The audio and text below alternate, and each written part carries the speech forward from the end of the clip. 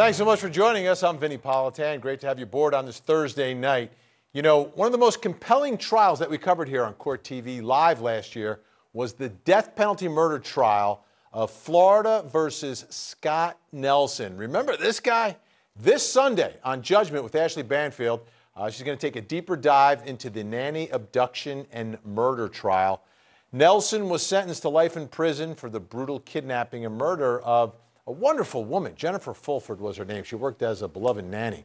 Nelson took the stand twice, first during the guilt phase of the trial and then again in the penalty phase. And both times, I'll never forget, he was cold, he was callous, not even a bit remorseful about what he did to Jennifer Fulford. He was mostly focused on how he was a victim and how he was wronged in prison. Take a listen. The penal system in America is a spectacular failure. Nothing works. But everyone that drives by a prison, they glance at it real quick and keep driving. They may shudder, oh, that's it, oh, God, and thank God I'm not there, and keep on a-rolling. Nobody cares. Nobody cares what goes on in there. They'll spend $30,000 a year to keep you in jail, and they won't give you a nickel to keep you out. He is a man who believes he's been mistreated by the system, by everybody in his life.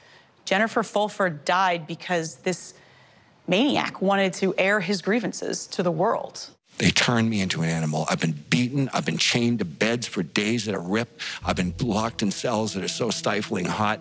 I have flashbacks to this very day. I've had cockroaches running over my body. I've been beaten. I've been raped. I've been everything in prison. And yet you did and now I'm out in the free world, and this guy rips everything up. Yet you did something that will potentially put you in prison for the rest of your life or on death row. I couldn't help it. So it was all about the money then? All about the money. Isn't everything? Is that a yes? I had to eat. I'm a human being. Is that a yes? You're damn right it's yes.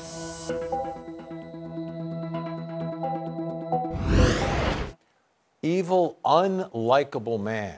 I mean, and I've never seen anything like it in all my years at Court TV. We were absolutely shocked when we covered this. And joining us now, Court TV special contributor and the host of Judgment with Ashleigh Banfield, Ashleigh Banfield. This guy is bad news. Bad news. Wow. I mean, you can ascribe any word you want. Thug, animal, all of them apply. Scott Nelson is like, like no one we've covered before.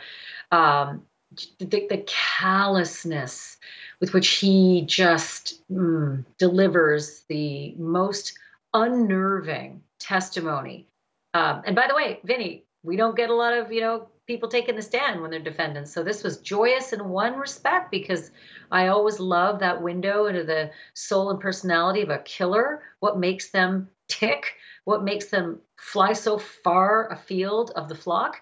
But this one is one of those things where I just think about, did I lock every door? Have I locked all the windows too? When I think of Scott Nelson, that's what goes through my mind. He is, when you think about what he did and why he did, it shouldn't have, there was no reason for it. There was no reason for what he did. And the woman was just a wonderful, wonderful person. Yeah, just a completely blameless victim, just wrong place, wrong time. He set his sights on someone, just like in the Pettit murders in Connecticut.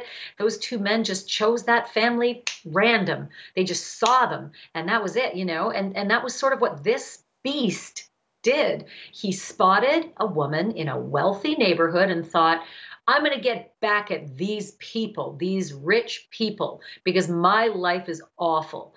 And what was so sort of astounding is that he talked so much after he committed such an awful crime, kidnapping her, Jennifer Fulford, a nanny, just doing her job, kidnapping her, throwing her in the trunk, robbing her at the ATM, and then deciding, I don't want to witness, so I'll just suffocate her with duct tape and then stab her a number of times, and she'll be dead, and I'll throw her in the woods. Don't know who she is, don't care. All these rich people deserve this. That was essentially his testimony. And you don't have to, hear it from me. You can hear it from him. I want to just show you something that we're going to include in the documentary this Sunday night on Judgment on Court TV. It's the statements that he made to the police about what he did afterwards. Like, he needed some pizza. He was hungry.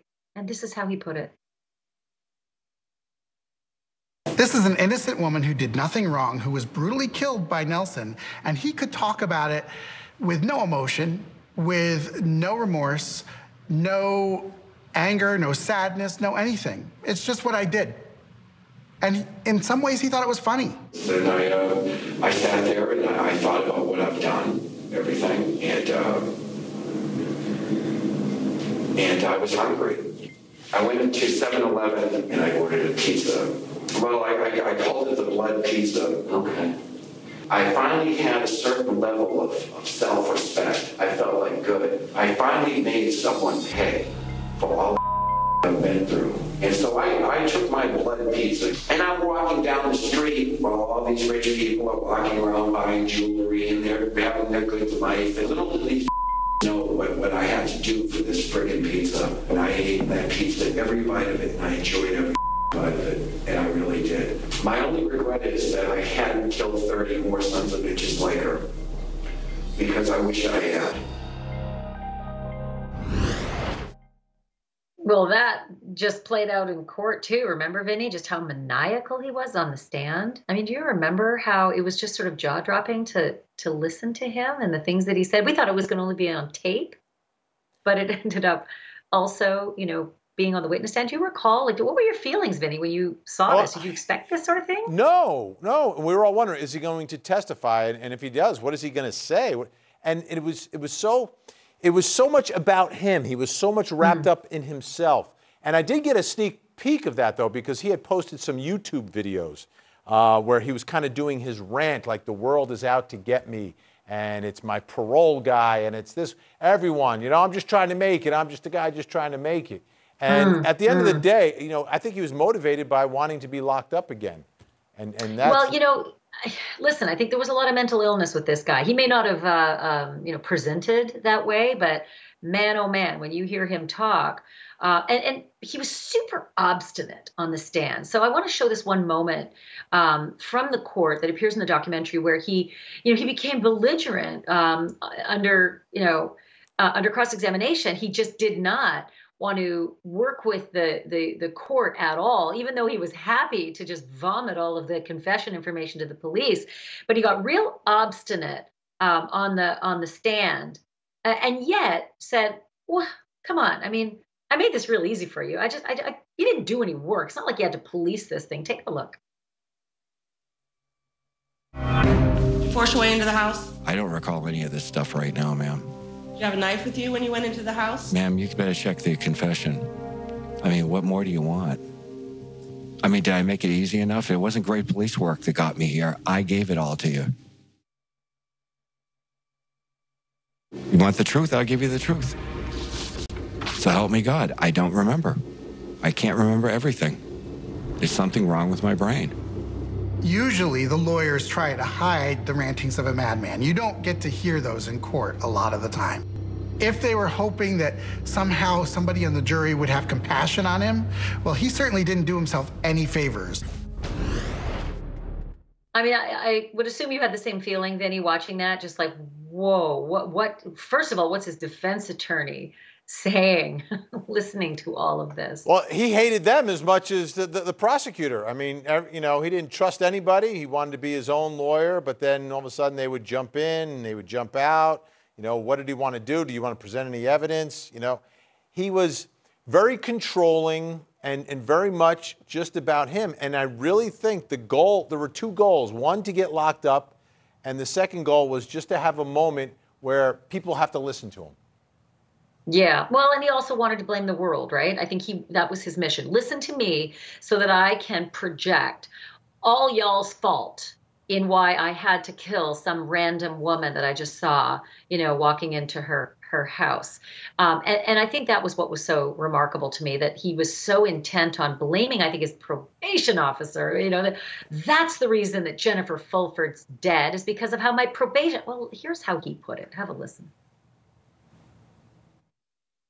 Julio Dominguez is employed by the U.S. Department of Justice, United States probation office in Orlando, Florida. And how is he related to this case? Well, sir, he was my probation officer. I was on supervised release. Okay, and what is the importance of his involvement in this case? Well, sir, I'll be very frank with you. Jennifer Lynn Fulford would be alive today had it not been for Julio Dominguez. Any reason for that statement, sir? I think the world should know that. I mean, it's justice. The truth should be known, sir.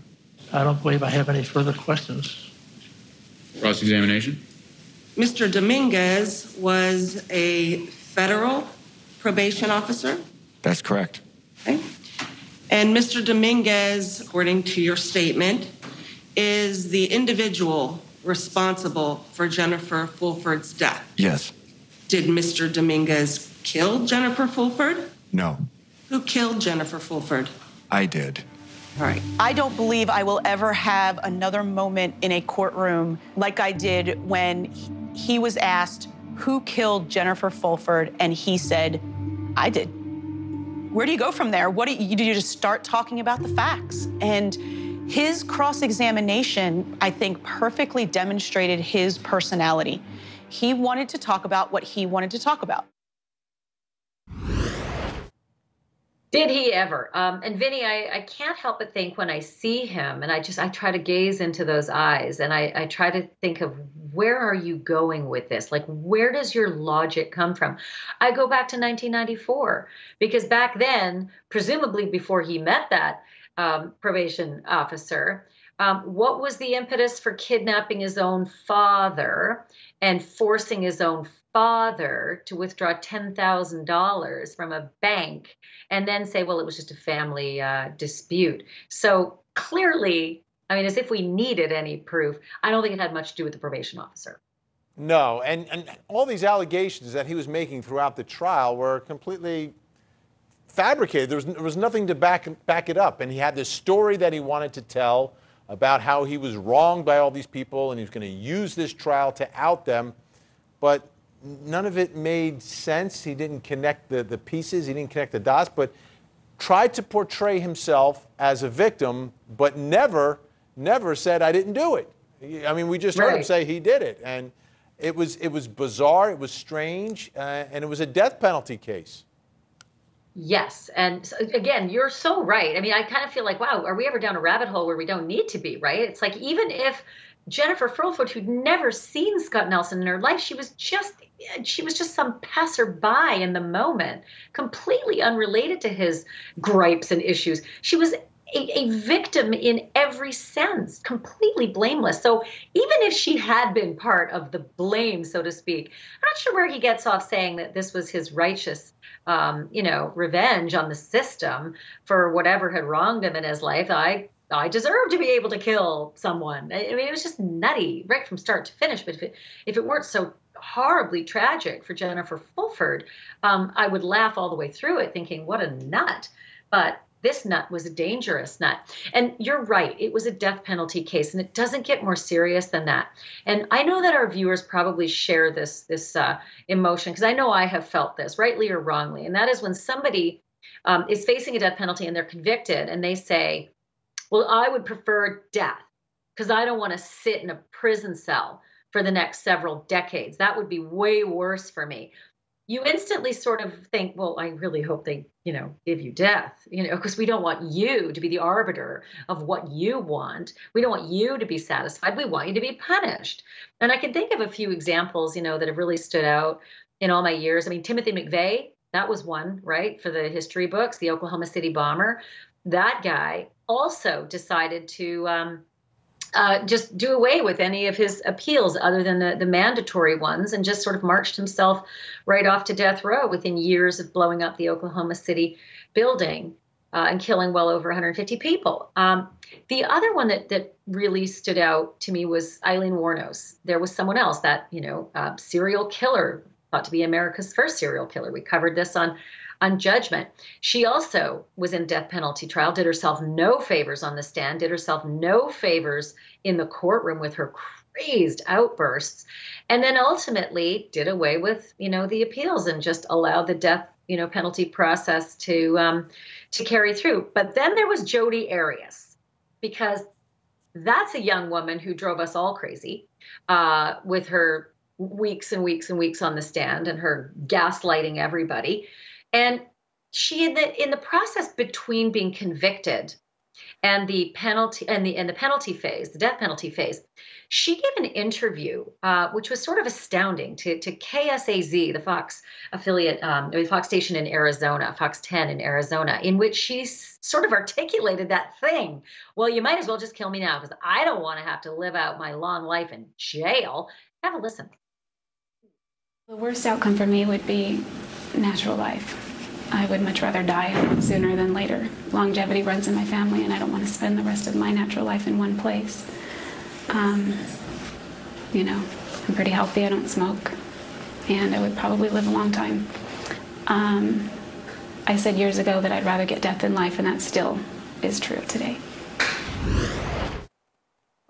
Well, that didn't happen, and the jury ultimately, whether you agree or not, if you're viewing at home, the jury said, no, you will live out that natural life in a jail cell. Don't know whether they wanted to do that in a punitive decision, or whether they had serious issues with the death penalty in this case. But I think that was slightly satisfying for a lot of people. She, ended up, changing her mind. Vinny, you'll probably remember, and she stood up and, appealed to the jury and did her Jodi Arias thing, talking about how she teaches Spanish to inmates and she's a good person, et cetera, et cetera. Maybe she got that one person. I will say this.